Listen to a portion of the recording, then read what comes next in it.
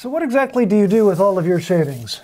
I do have a collection of some of them that are really interesting. Some of them are just so beautiful. They're hard to get rid of, and I want to hold on to them. And some of them, the whole purpose of the tool was to make the shaving. But for 99% of them out there, they're not pretty enough to hold on to. So most of the time I end up putting them in the flower beds.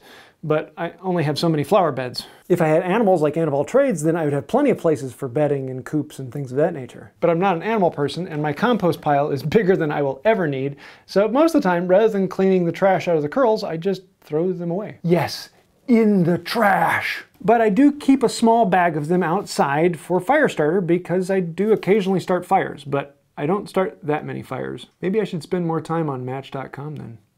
Speaking of fires, the other night I saw a frog in my yard with a burnt tongue. And then I realized, oh yeah, we had fireflies.